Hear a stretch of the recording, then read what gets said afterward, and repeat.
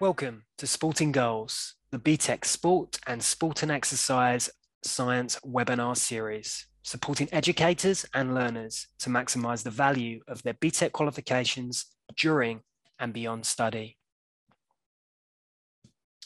In this episode, episode 5, we're going to be looking at equality, diversity and inclusion, sharing awareness and actionable areas, opportunities for learning moments within the BTEC and apprenticeships, providing considerations, takeaways, and next steps. Although this session is in a Welsh context, the content and detail transcend schools, colleges, training providers, and also home nations. Hope you find it useful and of value moving forward. On this episode, we have myself, Gareth Reynolds, the Sector Manager, and I'd also like to welcome our guest, Jason Webber, who's the Equality, Diversity, Inclusion and Integrity Manager at Football Association for Wales. How you doing, Jason? Yeah, good. It's good, Gareth. Thank you. Thanks for the introduction. No, it's fantastic to have you here. We've explained the sort of things that we're going to be covering, but it'd be great just before we start, just to kind of get to know you really. So I suppose firstly, could you just tell us a little bit about yourself, how you got to the position you're in now?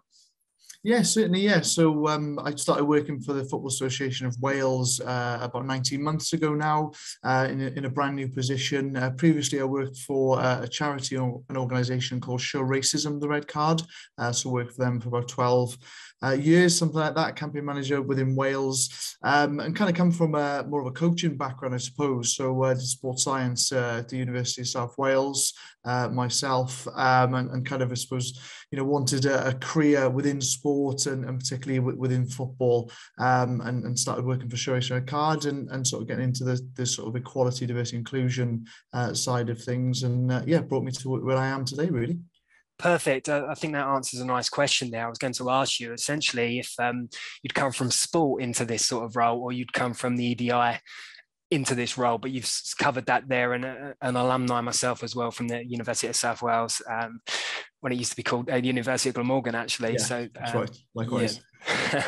Okay. So in terms of the role, in terms of the title, it's interesting. We don't often see the term integrity in there. Could you just let us know a little bit more about that?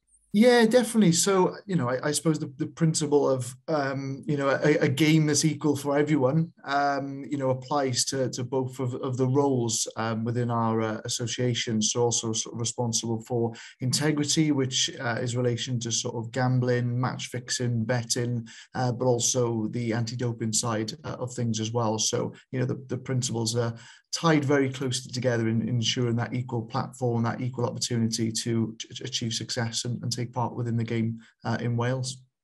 Great. So to me, that sounds both an interesting role, diverse and interesting, but in the same breath, very hugely important. What does your day-to-day look like in your role? Yeah, quite varied, and I suppose that's what is so exciting about it. And as I said, with it being a new role as well, there's still a lot of heavy development of initiatives and programs that we're working on. Many that we'll share during this session as well. And it could be out working with clubs, international players. More of the developmental side of the role in the office as well.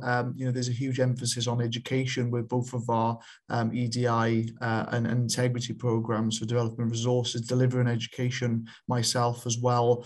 A real varied role, right from the smallest grassroots clubs, right the way up to our national Cymru size as well. So yeah, lots of variety to it, which is really exciting and really good. Most definitely. So it'd be great to get into it. I think just for listeners, obviously this is contextualized through FAW, but I think what's important for me in terms of learners, be them on BTECs, apprenticeships, or any sort of learning, be that formal or informal, that actually what we're covering here transcends all of that, transcends sport. It's important in our everyday as people. So yeah, really looking forward to just kind of giving a flavour of some of the stuff that you've been doing. So I suppose that the first thing, just before we sort of get into your strategy and really sort of understand what that's about, and also I'm going to ask you to pronounce it as well, although I've been practicing, I don't quite trust myself, not as a native Welsh speaker. But I think it just comes back to that point I was making about the responsibility, as whether it's a coach or an instructor or a teacher or a lecturer, that we have a responsibility to provide these learning moments and really try and support everyone's access across their learning. So what I hope to gain from this session is really something to shine the light at a couple of things that people can go and explore further. Yeah, definitely. So essentially, when I started back in June 2020, started the process of developing a brand new equality, diversity, inclusion strategy for football within Wales. So we were kind of really looking for an identity of some of the work then that, within the strategy and that we were doing. And that's kind of where the sort of term PAWB was sort of born from. So PAWB is Welsh for everyone, and the core part then of our strategy is a game for everyone everywhere in Wales. That's kind of the strap line and our vision of what we're trying to achieve. But then kind of underpinning that then is very much our mission of what we're really trying to develop and achieve across the game in all different areas is very much around that environment. So that environment where everyone can be included, be a part of, that's sort of representative of all communities across Wales, and an environment where everyone feels that they truly feel that they belong and they can be their true authentic selves and sort of strive to be the best version of themselves. So while somebody might not end up being a Gareth Bale or a Jess Fishlock, for example, but within their own team, they're the best they can possibly be with that, and ensuring that the environment is sort of conducive and welcoming to those individuals. So that's very much of what we're trying to achieve with this, really. And the strategy itself then is sort of split up into four sort of core areas. So the first one, which I've already touched on slightly, is around education and awareness. So a key part of that, I'm sure a lot of people watching this will be coaches or even players themselves. So it's an education program then to sort of increase the understanding of equality, what diversity is, how do you be inclusive in your coaching or within your club, and then an education program that sort of provides workshops, webinars, resources as well to increase people's awareness and understanding of a real variety of topics in various things. I mean, for example, we've got a session next week on Ramadan awareness, so looking at obviously the religion of Islam and those who will be fasting during April. Now, if you're a coach, that's obviously something that is really important that you're aware of if you have players who are Muslim, because during those periods and that month, they won't be eating from when the sun goes up in the morning to when the sun goes down in the evening. So if you've got matches, you've got training, being aware of some of the practices and beliefs around that is so important to adapt, their workload, their training around some of those things. So a lot of this stuff is really practical and really relevant around that as well as stuff like challenging discrimination that unfortunately still exists within the game, whether that be racism or homophobia or whatever, elements around that. And everyone unfortunately probably will experience that, whatever role they have within the game or within society as well. So, providing some guidance to recognise it and how to report it within football in Wales as well as some of the sort of wider awareness pieces then as well around some of the equality partners and charities and organisations that we're working with as well. With regards to some of these sort of awareness periods, like some of the Red Cards Month of Action or Pride Month or Rainbow Laces campaign, all those sort of things, as well as very much in that first pillar of the strategy. The second one then is around equality diversity. So a lot of that is around policies, around some of the standards and equality standards that we sort of have to develop and sort of strive towards as well as sort of establishing our own ones and making sure that the game itself is as representative and inclusive as it can possibly be, and trying to push the boundaries on that moving forward as well. The third one then is around report and challenge. So very much linked to those sort of instances of discrimination, to try and encourage that when instances happen, they are being recorded and reported and investigated and obviously dealt with as well, and bringing in that kind of link to education, where now it's mandatory education for every sanction for junior players, and adults as well, or anyone with a role within the game. And then the very last one, which will link into some of the points we'll talk about shortly as well, is around listening and understanding. So it's kind of acknowledging that, you know, listening and working and collaborating with various communities across Wales on the development of our initiatives, you know, establishing some of the barriers that might still and do still exist, and some of the solutions that we can sort of collaborate on to improve some of those as well. So rather than us as an association sort of, you know, having all the ideas or sort of all the solutions, but working together alongside the community groups to achieve that and some of our core goals as well. So yeah, it's very much kind of an overview, I suppose, of the strategy itself and some of the sort of key things that we're focusing on at the moment.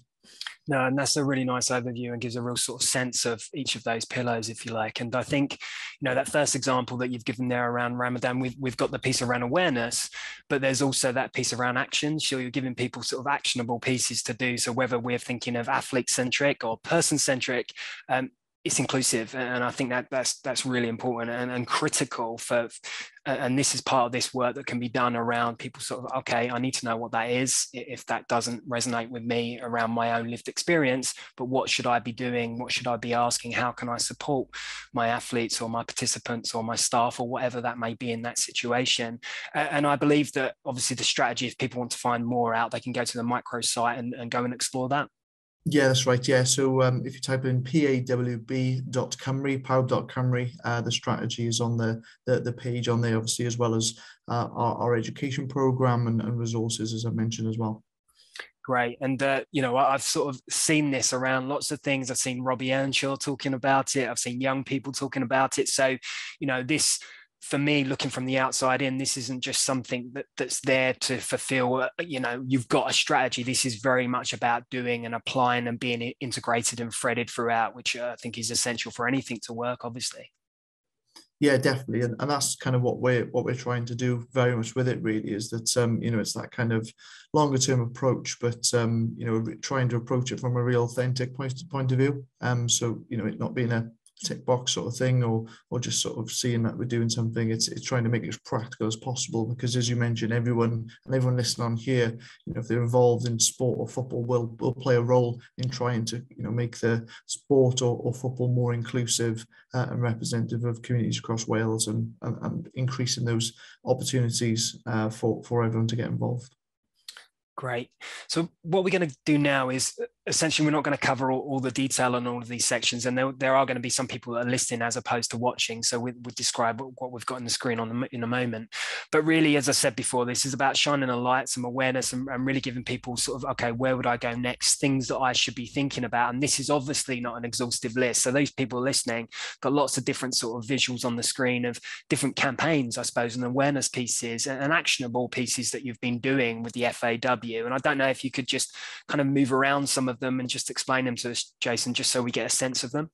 Yeah, definitely. And maybe pull out some of the examples to the four sort of themes of our strategy that I've just introduced, really. So as we mentioned, one of the things that, you know, our core aims is trying to increase the understanding and awareness of the football family across every role around, you know, various areas of equality. The one thing that we sort of have established in the last year and have been rolling out is the PAWB education program. So, you know, whether you're a coach, whether you're a player, a club official, a match official, whatever it might be, you know, we've had a range of workshops around various topics. So, you know, on the screen, we've got some examples of our trans inclusion in football workshop, which Football versus Homophobia, one of our quality partners, delivered for us, around how you, you know, again, whether you're a coach or whether you're a club, how you become inclusive and welcoming them to the transgender community within Wales, as well as, you know, other topics around football welcomes refugees. So at the moment, we've got a big project that we're running on that's been funded and supported by UEFA,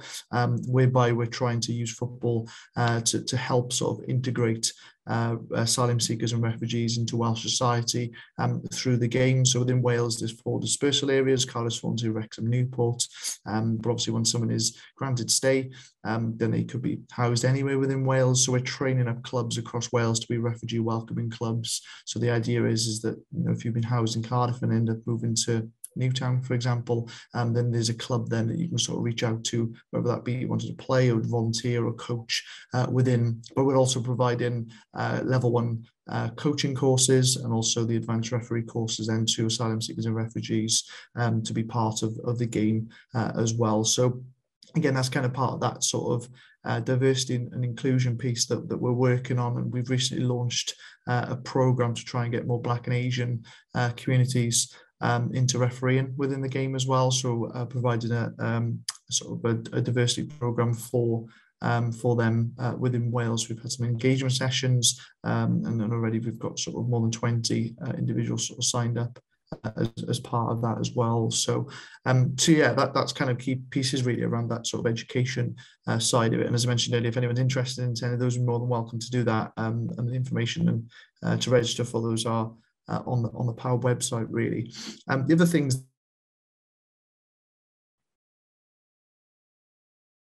we've just gone, in addition to do some education sessions around what racism is and how you can sort of challenge it and become sort of an anti-racism or embedded anti-racism within your club, is obviously supporting Show Racism the Red Cards Month of Action. So, that included all of our clubs across Wales showing their support for the message of anti-racism and Show Racism the Red Card, but also our international men's and women's teams warmed up in t-shirts and sort of showed their support as well as recently done in November as part of the Rainbow Laces Action Weeks. Our teams then wore, we've got the Pride armband, Cymru armband, captain's armband that they wore during those matches, as well as some activation that took place around social media as well. So yes, kind of some of the key things that we've been doing around some of that awareness piece.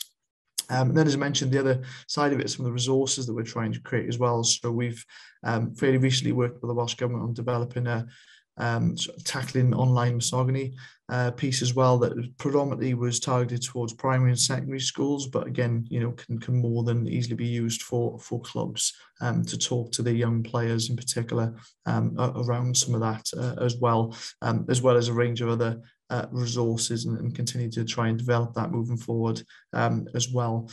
And then kind of two of the other really important things, I suppose, that has launched recently was sort of part of that kind of, the diversity side of it, but also, the listening piece was setting up a range of networks then across Wales. So we've established, an LGBTQ football network, we've established Asians in football network, we've got Women in Football network, a disability football network. You get the picture where we're going here. So the idea is rather than sort of just having one group that sort of encompasses everyone that is underrepresented with the games, trying to be very specific within that as well, because obviously every community has very different barriers, different challenges, and working alongside them with that. So the LGBTQ network, for example, that we set up, one of the things that the community wanted to do, in addition to the sort of club playing side of it, was actually establish an LGBTQ fans group for our national team. So that's kind of where the Rainbow Wall was sort of born out of from that, and was launched in March last year.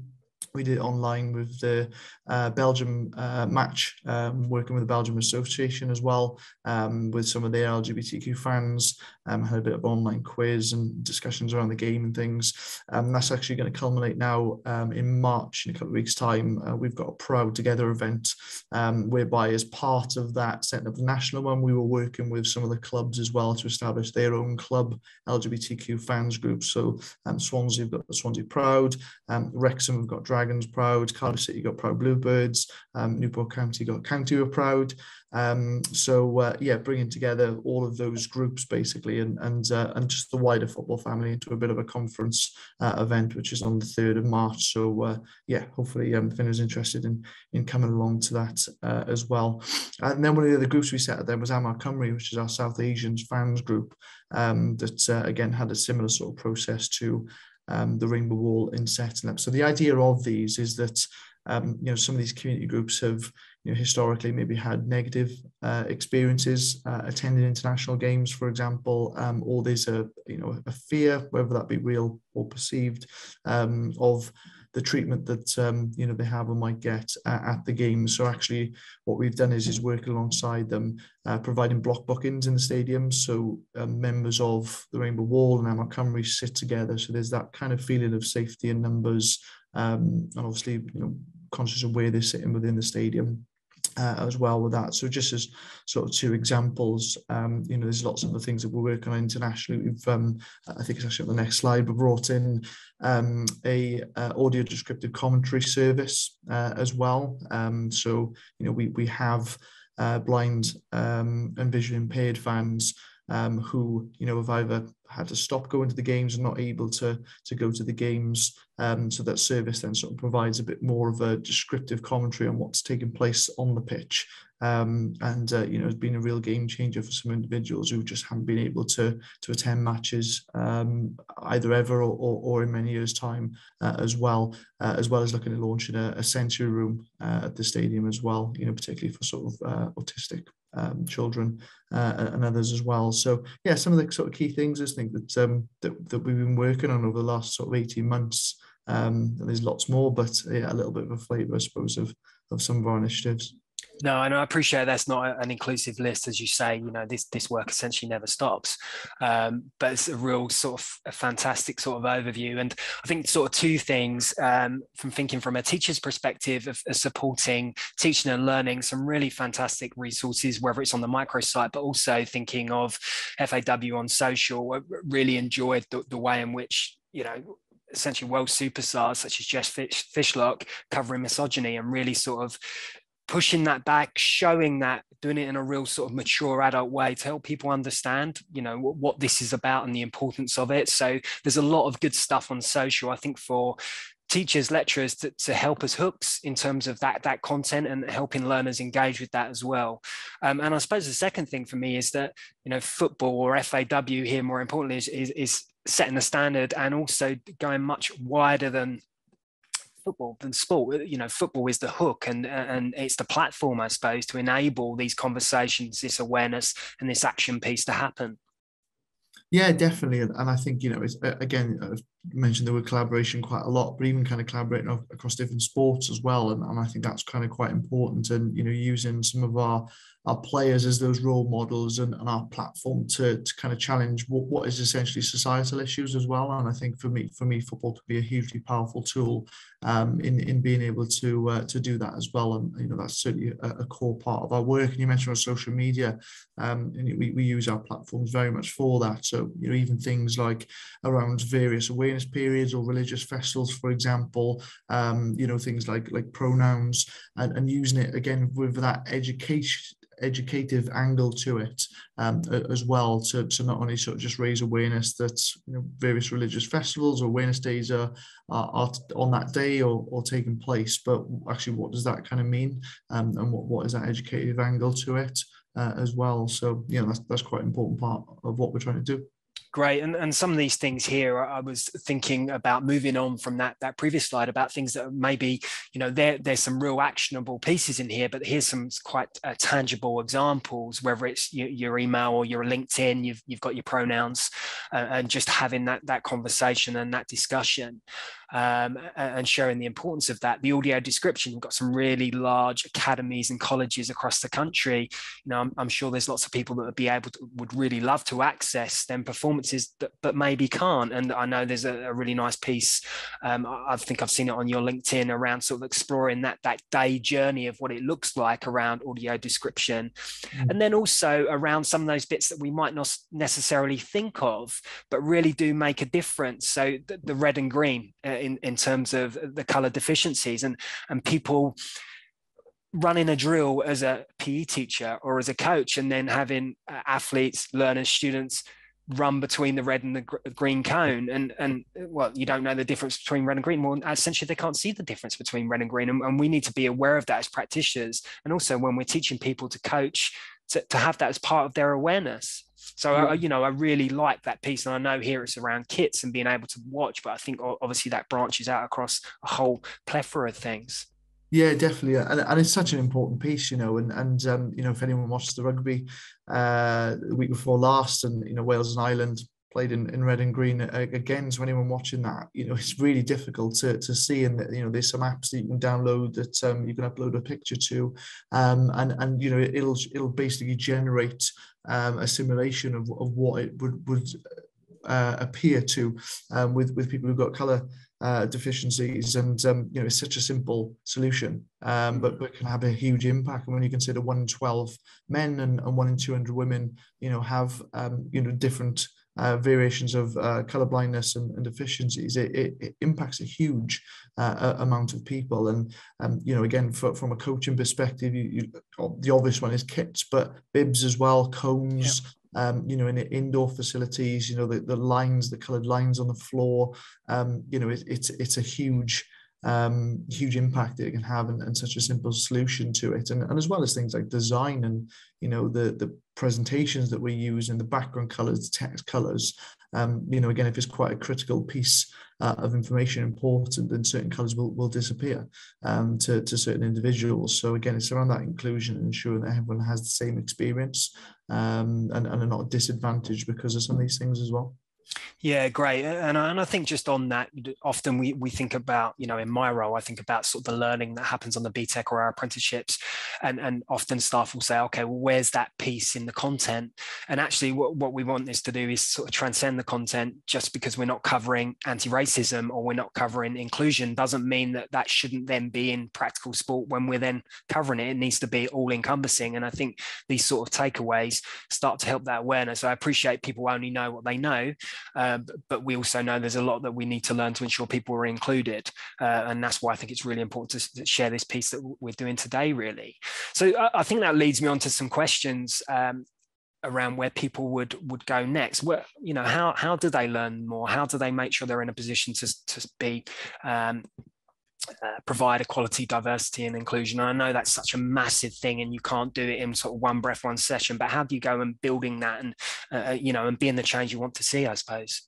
Yeah, no, and I think it's really important. I think it's that kind of call to action, and I think it's trying to shift it from talking about it to actually changing your own attitudes, perceptions, or actions that you're doing. So obviously I mentioned our POWER website and our education program, but kind of going a little bit wider and outside of that. There's a plethora of information on the internet and various online courses which are free as well. YouTube, there's thousands of different videos and TED Talks and a variety of different webinars that have taken place, over many years previously. So I think it's just kind of, maybe doing that self-assessment and kind of looking at what particular areas of equality, diversity, inclusion, do I not know as much about, so do I know more about sort of race, religion, anti-racism than I do about disability or about colourblindness or whatever it might be, and just trying to find as many resources then, books, articles, etc., that can sort of really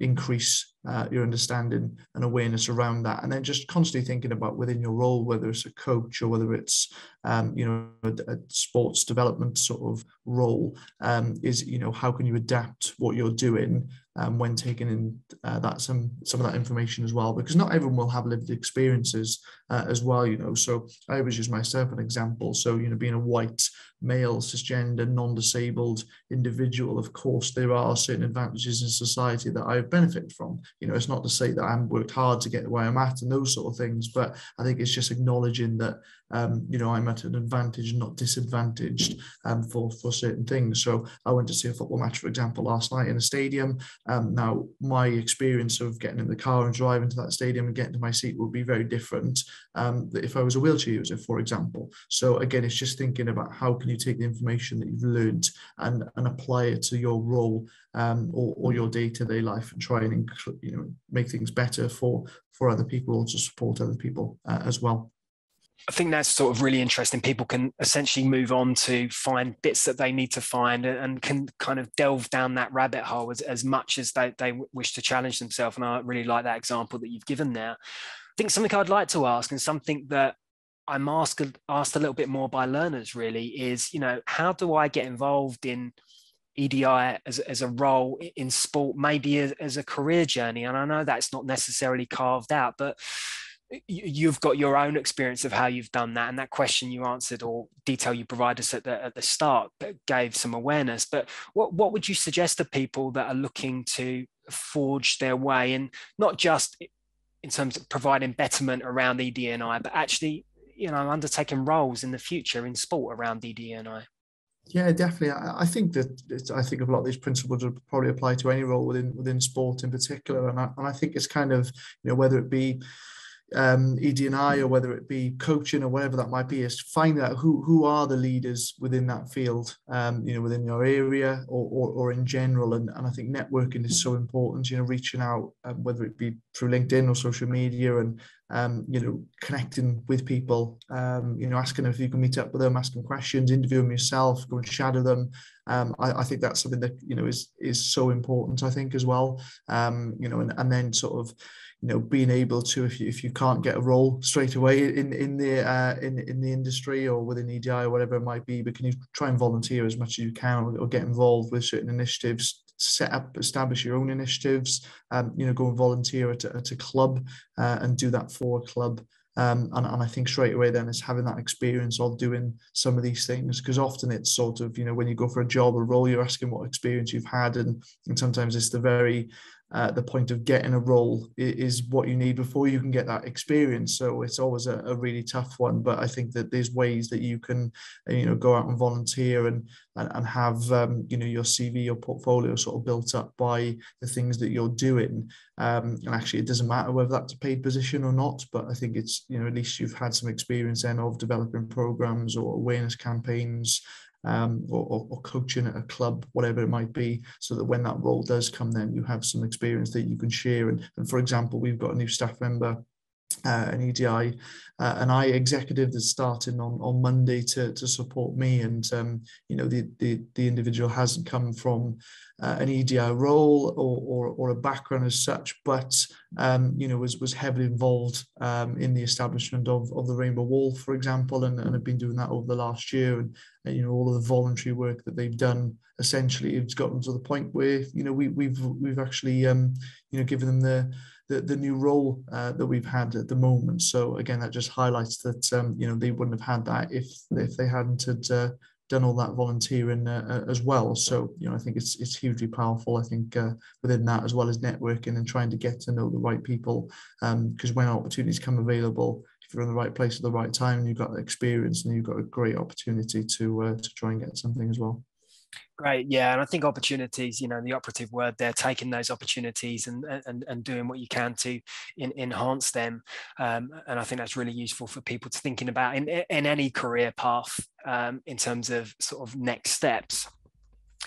So I'd really like to thank you for your time today, Jason. It's been really great to kind of explore some of those areas, and for you to share that contextualization. I almost a call to action to lecturers and learners is, visit that microsite, sign up to different things that you feel may be of value to you. But there's so much there if you wish to sort of start on that journey. And I think, for full disclosure, anyone that knows me, despite my accent, I'm a proud Welshman, and former sort of. I've competed for Wales, so I have to caveat it in that way, because people say, you sound very English. But, I'm really proud of what the FAW is doing in this space. And I think it's fantastic. And I think there's lots there for, our learners, particularly on BTECs and apprenticeships and lecturers, to be able to utilise to support that learning journey. So, yeah, I'd just like to say thank you.